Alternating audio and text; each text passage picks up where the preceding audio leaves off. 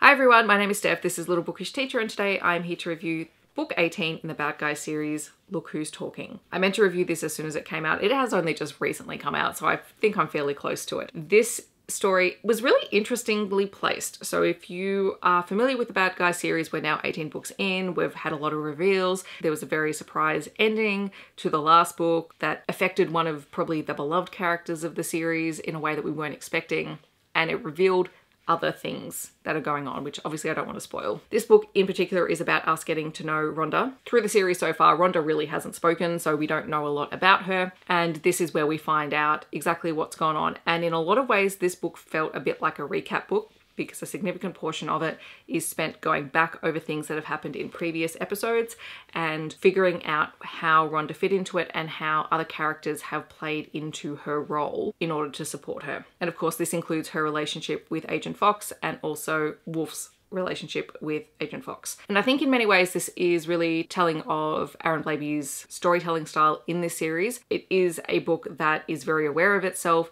It's always talking to the reader. It's always referencing things that are going on in the world. It's playing on the fact that older readers of this series, and in particular adults who might be reading it to younger readers, will be very aware of what he's doing. So it does have that fascinating multi-layered, multi-appeal storytelling approach. And by sort of recapping in this way, it gives readers an opportunity to recenter, or if someone just randomly picks this up, an opportunity to center themselves in the story, and then also highlight sort of what we think is going to be coming in the future, which includes the showdown between two good friends and also the showdown between the big bad and the greater good, or the one, in this series. As always, there's plenty of humor.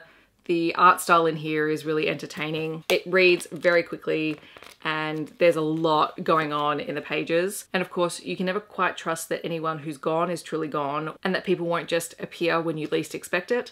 So yeah, it was really interesting to come back to this and to read it and to continue the series, and I'm looking forward to seeing what happens in episode 19 and where Aaron Blabey is going to take the story. In the comments, I'd love to know if you have caught up on the series or if you're planning on catching up anytime soon. If you just want to let me know that you're here but you don't leave a comment, feel free to leave a wolf emoji down below. Otherwise, I hope that wherever you're in the world, you're staying safe and healthy, and I'll see you in my next video.